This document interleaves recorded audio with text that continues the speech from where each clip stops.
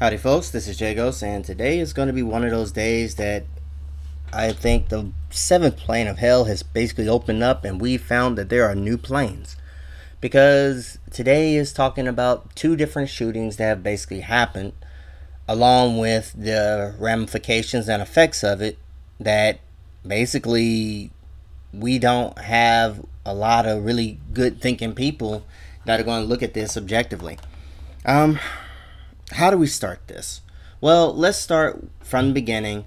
There was one shooting in regards to one singer. I believe her name is Christine. Your old singer shot. Orlando had a Christina Grimmie that was basically shot and killed at her own concert when she was doing her meet and greet. Now, from what has been said, the deranged fan is the one that shot and killed her. So basically, if you really think about it, her death was very similar to Lennon, where he was basically shot and killed by a deranged fan. The people that stopped him were the ones without a gun. So her death has basically been undermined by the fact that now you have 50 people that were killed by an AR-15, and if you look at where everybody is battling, this has been a fight between Islam and Islamic fundamentalism, even though Omar, who's the name of the shooter with the gay club, is not really that type of person. I'm trying to get all the facts here, and it has just been one hell of a day. 50 dead in Orlando. So Orlando had two shootings. So 50 killed in a Florida nightclub. The shooter is alleged to have ISIS allegiance. Now this is bad reporting because right now the main thing is that a lot of people have been murdered. 50 people have been murdered. Now, on top of the 50 people being murdered, the ones that can't sit here and donate blood to try to help save lives would happen to be the gay community themselves, who were the ones that were victimized. So you have a double whammy on that. Furthermore, you have the whammy against the Muslims because, well, now we're doing fear mongering in the propaganda in regards to what not just the Orlando police are saying, but also what the corporate media are saying. So now, because he has a Muslim sounding name, now you have fear mongering on that part. So everyone's sitting here and saying the Islamic State is part of this entire shooting. I won't know full details because right now there's so much emotion going on. I really don't want to sit here and get into all of the crazy mess that's going on. He was a lone shooter. He got an AR-15. That's a fact. He worked as a security guard. That's a fact. He was a licensed gun owner. So the gun control doesn't necessarily work. What I'm hearing from the other parts that are not working is the fact that he may have had that Muslim sounding name, Omar, but he really wasn't religious fundamentalist. What he had a problem with was someone coming in and gay men kissing, things like that. The concept of a gay or possibly a homophobic Islamic fundamentalist or something really hasn't crossed the mind. Now we're all sitting here and blaming ISIS for this stuff because that's what's being reported by the news. So a lot of fear bullshit is what's going on. Bad journalism leads to bad conclusions and nobody's getting to the source of it. Well, one thing that I was looking at was the fact that the FBI was supposed to have been looking into this guy, and they sat here and dropped the ball on it. This is very similar to what happened in France. France is sitting here and killing a lot of people. This causes a lot of resentment to the policies and politics that they have overseas. So it brings that stuff back home and they have more terror attacks. The same thing went on with the IRA, the Irish Resistance Alliance or whatever they were called. But Peter King, who is one of the guys in Congress sits here and supports the IRA because they were sitting here and doing the very same type bombings with regard to Britain. So what we see is the policies and politics of the era are not working. America has been at war in Afghanistan for 14 years.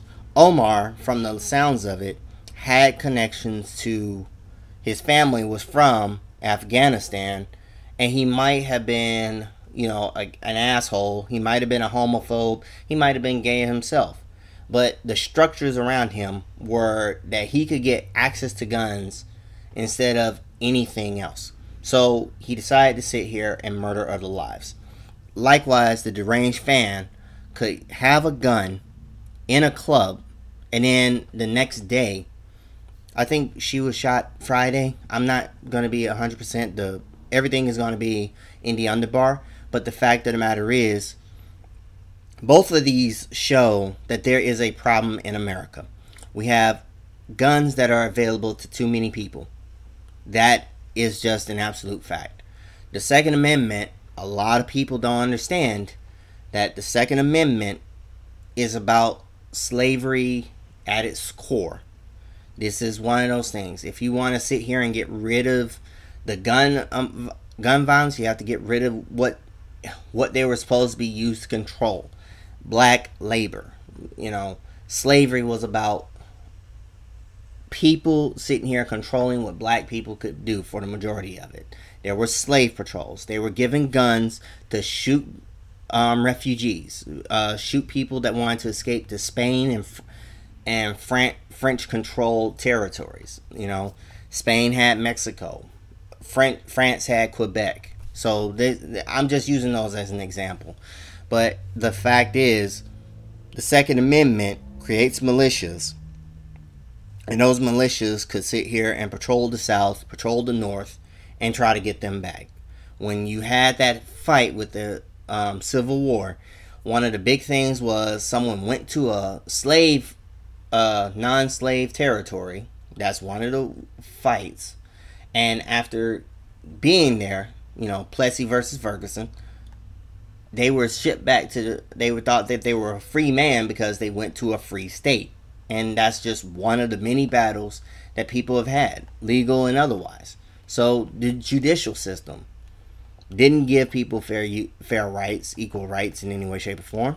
Those are some of the underlying issues that are at core and at present here. 50 people did not have to die. Our gun control, our gun lobby, or the gun lobby, the NRA, that has a problem. And now they're trying to deflect to video games because that's easier for them than anything else. I mean, they sell to anybody that they can. Either they'll sell to Saudi Arabia and sell our guns over there, or they'll sell them here. And the more guns that you have around, the more gun deaths that you have. This is something that Adam Lankford sat here and said at length, but yet people don't sit here and try to get actual information. Sandy Hook should have been a wake-up call. And unfortunately now you have gay violence, you have Muslims, and you have all the regular scapegoats that we've all come to sit here and understand. Nobody really wants to understand it. They just want to sit here, point the finger at something else, and say it wasn't me. Well, there's failure all over. The FBI failed. They didn't protect 50 people from being murdered because they had this guy on the site. The gay community is the victim, yet they can't even donate their own blood. That's what's fucked up about it. Then you have all the people that are using this for their own political agendas. And I sit here and talk to all the Twitter warriors out there that are basically going to be at this 500 ways from Sunday, because rather than sit here and really come to it, they're sitting here saying it's the terrorists are coming. They sit here and say the gays are coming, and it's just a big giant clusterfuck. Unfortunately, I don't have much good news on this one, and hopefully, let's see in the comments what is going to be said, but it's a tragedy. 51 people are dead, 53 more are wounded, and it didn't have to be this way. So we haven't learned our lessons. We're just repeating our old mistakes.